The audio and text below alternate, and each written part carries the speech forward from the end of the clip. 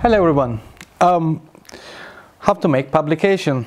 This is especially a very valid question for the young scholars. Today I'm glad to have Dr. Alexander Gallas in this interview. Alexander Gallas is an assistant professor in the Department of Political Science, University of Kassel, and one of the editors of Global Labor Journal. He has a PhD in sociology from the University of Lancaster. Alex, I'm really glad to have you here. Yeah, thanks so much for inviting me. I'm really excited about this and about trying out this interesting format. So, yeah, thank you. Well, we are going to talk about publication strategies today. Well, of course, our focus is on academic publications. The first question is then, what is actually academic publication? And perhaps the answer will also shed light on the question of what is not academic. Yeah, of course, an important question. So when we do research, we try to find out something about the social world. And we try to do so through systematic reasoning on the one hand, and on the other hand through observations.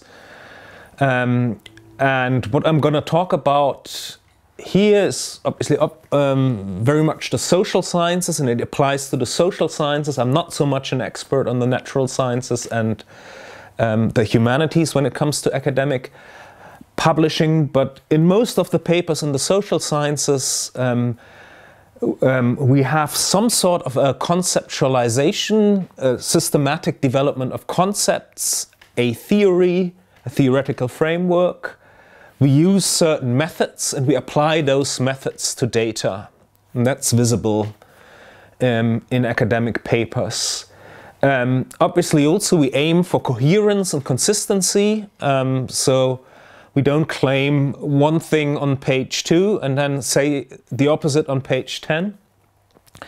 And we try to justify claims systematically. We don't just say I believe or my hunch is this and that, but try to produce evidence. When we look at the form of academic papers in the social sciences, what is quite striking is obviously that there are references and that there is a bibliography, and through that we can very quickly identify them.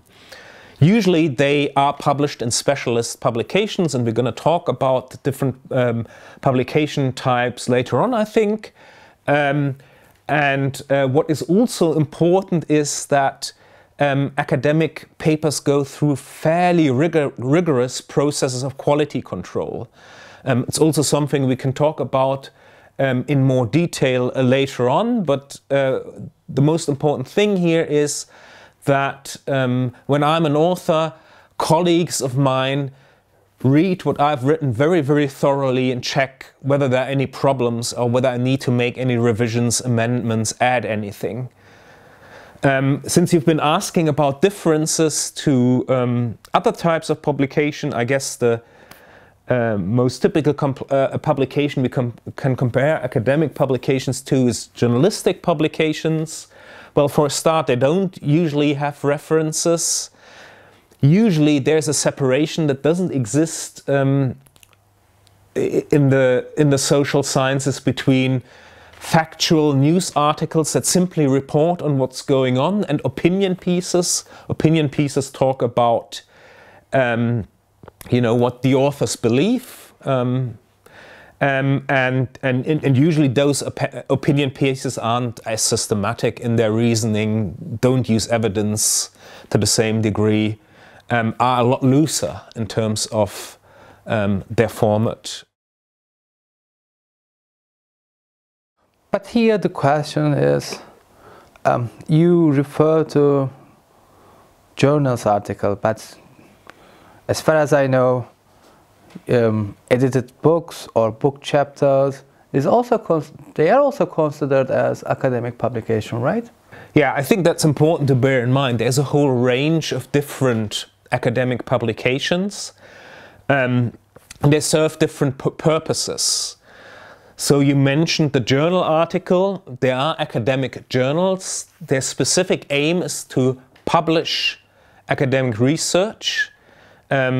So a very, very common form of academic publication is the journal article.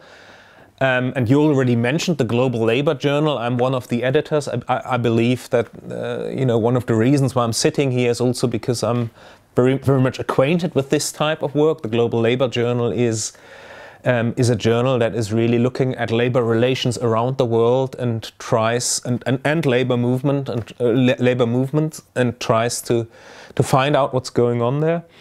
But then there are also research monographs, so books on one topic. There are edited volumes. Usually those are also on one topic, but different authors supply different chapters. So we have a whole range of different authors writing about a similar topic from the same from a similar angle, or they cover different aspects of that topic.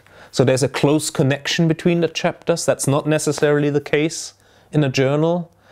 Then there are also book reviews. So people write reviews of other people's work. There are handbooks or encyclopedias that cover in a very systematic fashion a bigger field or a specific approach, and you have different entries. It's like an encyclopedia quite often. And last but not least, working papers. Working papers are publications that are very quick. People can put out research results very quickly. Quite often the quality control is not as rigorous because it's seen as a first stage. So people quite often publish a working paper first that is more work in progress, and then discuss this paper with their colleagues and so forth, and then turn that into a journal article or maybe even a book.